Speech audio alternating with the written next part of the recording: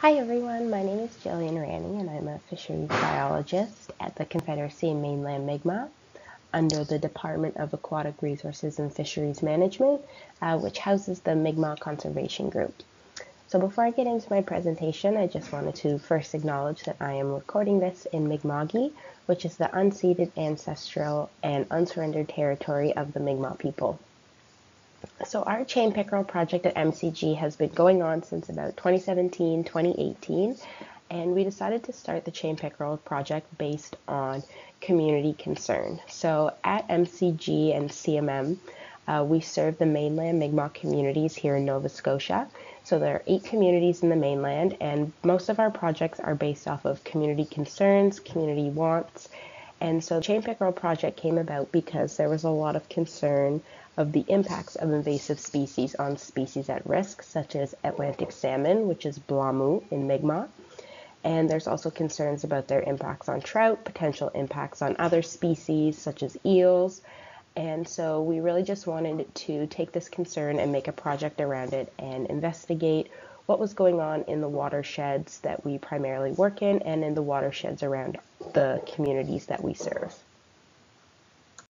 So for our Chain Pickerel project, there are 4 different components which are funded through different avenues. So the first is funded through the Aboriginal Fund for Species at Risk, where we do stomach content analysis and invasive species outreach and education.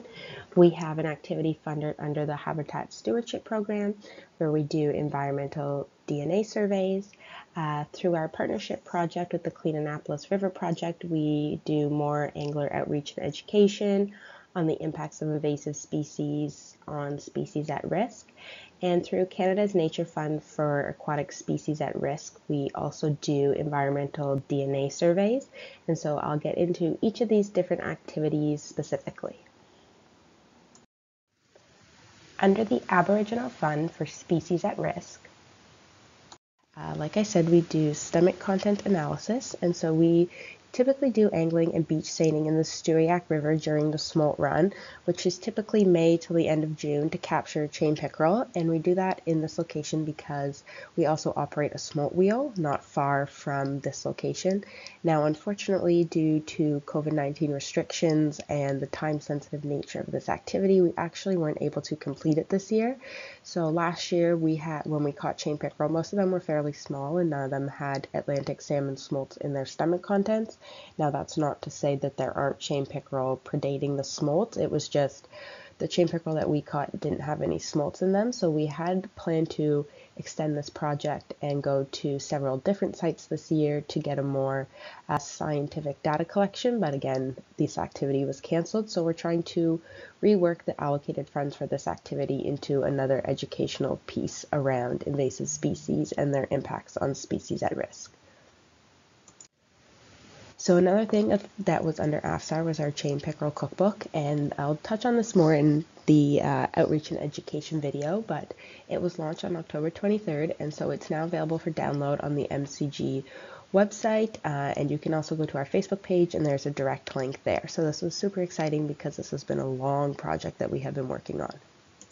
Under the Habitat Stewardship Program funding, we were doing eDNA surveys at 10 sites to determine the presence absence of chain pickerel prior to remediating barriers for fish passage. So essentially we wanted to know if before we open these barriers, were there chain pickerel upstream and downstream, were they only on one side and not the other? And this was going to help us determine if we should open up this barrier or if it's a good thing. So from all of our results, we determined that they were all negative. So we used the eDNA backpack sampler to complete all of our samples, and it was a really great tool to use.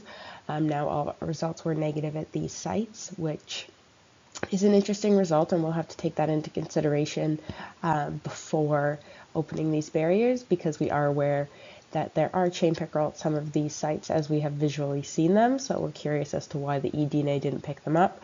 It could be for several reasons, but it might also have just been environmental conditions as well. The water levels were quite low this year, and so we think that maybe the pickerel weren't able to get up through some of these to these different areas and tributaries of the main Stewiacke River. So this was all done in the Stewiacke River watershed as well.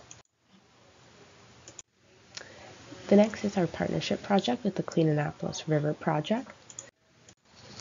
So through our outreach and education with Clean Annapolis River Project, we've been able to install invasive species signs in a few different locations. This one was installed at Grand Lake, which is Oakfield Provincial Park.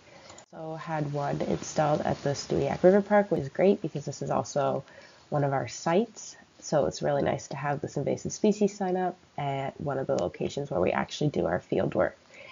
We have another sign planned for install as well at Shorts Lake, which is a very popular fishing spot. So we're hoping that these signs will get a lot of eyes on them and increase people's awareness about invasive species.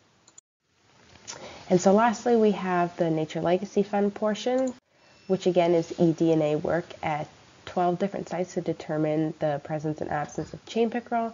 And so we have done this activity and we're now just awaiting our results. And so this information is just going to help us just to know the presence of chain pickerel in different tributaries of the Stewiacke Watershed. So hopefully between the eDNA surveys conducted here and the ones we had done under the Habitat Stewardship Program, we'll be able to have a good idea where chain pickerel are located throughout the entire watershed.